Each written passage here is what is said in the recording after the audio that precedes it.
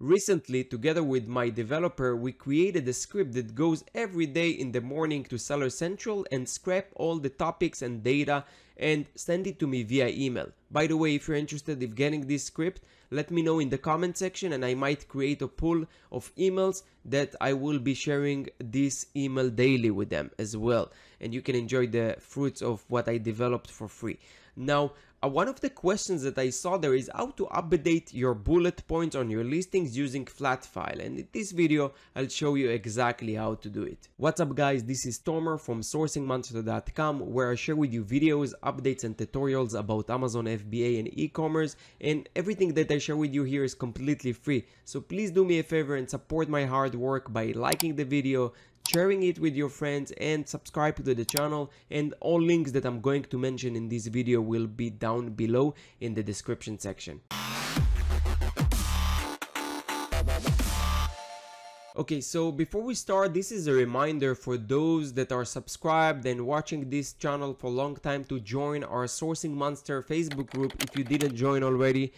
This is a great group where I'm trying to build a community of other and including myself, Amazon sellers, to support each other and help each other grow. And I also try to share some things there that I don't share here from time to time. And of course, a way for you to engage with me and with others, asking questions and getting answers.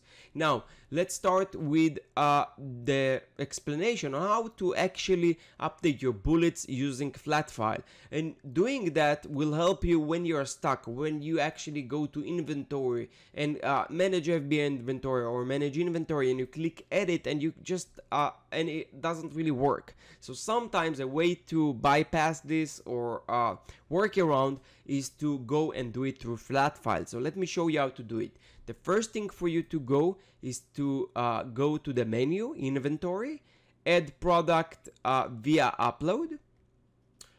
You know what, before I show you how exactly I do it, if you remember at the beginning of the video I mentioned that I created a script that basically scrap all Seller Central data. So this is how it looks like. This is an email that I get daily with all the threads that happened, the last 10 threads for each sub forum. So general selling questions, some questions, and then a link so you can actually open and see how it is. So FBA and FBM combined account. There are a couple of very this is very useful to keep myself up to date on the latest news and updates, so I can share them with you, and also from my own learning curve and becoming a better seller. So if you're interested in this, let me know in the comment section. I might create an email list that will send this every day or every few days, so you can enjoy this for free. I paid for these couple of hundreds of dollars just to have this system and automation thing, so I don't need to do it manually. Now let's go back to the actual Flast File, how to do it. So first you go to inventory again, then add product via upload, and then you go to this tab, download an inventory file. So first you have to find out which category you're selling on. So if you're selling hairbrush, you are going to and again, hairbrush is just an example that I like to use because it's easy. But let's say this is your product, right? And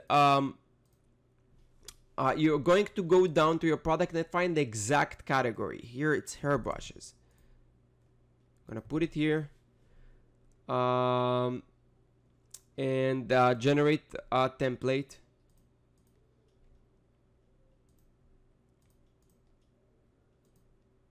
Okay, so I already generated one, so it will help me.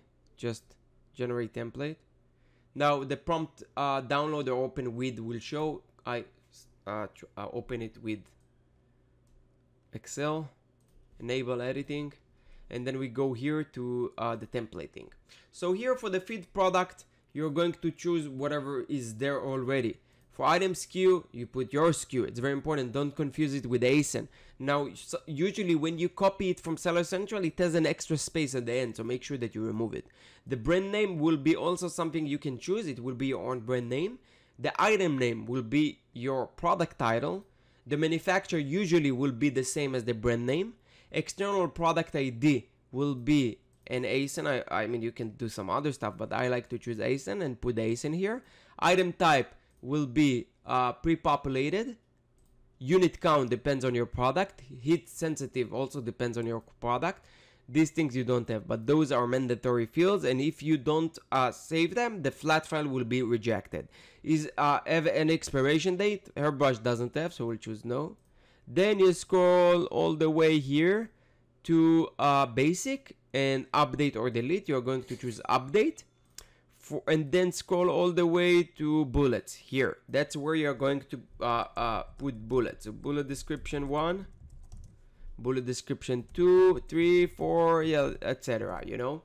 Then when you are done, oh, one more thing. I suggest that you fill everything. If you didn't watch some of my flat file videos, I suggest that you actually go and fill every field that you can here. Why? Because you want to be the first contributor for that ASIN, for that listing of yours. You are the brand owner, it's your own private label product, and you don't want other people to contribute and be the first ones to contribute to a listing. That's how Amazon works, and then you are stuck. When I say you are stuck, I mean that if you want to change it in the future, it's gonna be big headache. It's gonna be very hard. Now, there are a couple of layers of contributors and their numbers. So if I'm not wrong, brand owner have 40 rank on like as far as how you can update. Like the internal team of Amazon, they have 99%. So if they are the contributor, it's very hard to get rid of something. If I'm not wrong, catalog team, they have 50%. So it goes by these tiers. So, you know, don't leave anything that, you know, to other people to manage for you. Try to fill everything that you can here. That's it. When you're done, just save the file. Save it in your computer. Close it. Then go back to Seller Central. And then go to this tab. Upload your inventory file. After you click on it, you're going to browse and choose the file that you, this is by the way a new interface which looks nicer than the previous one, and it's important that you put also the email alert here. You put your own email, because after you upload it, it will send you a report after processing it.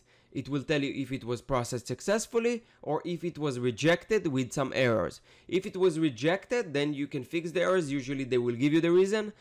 Sometimes it could be the wrong field or a mandatory field that you missed or some other issues. If you have any problem or issues, you can definitely let me know in the comment section, and I can try to help you with that. And that's it, pretty easy. Usually with flat file upload, it takes much less time to actually show on the detail page on Amazon than a regular update. So that's another reason why you want to use it. Now please, my friends, do me a favor and share this video with other people that might benefit from this video. It will help me grow the channel and I will really appreciate it, and I'll see you in the next video. Thank you very much for watching.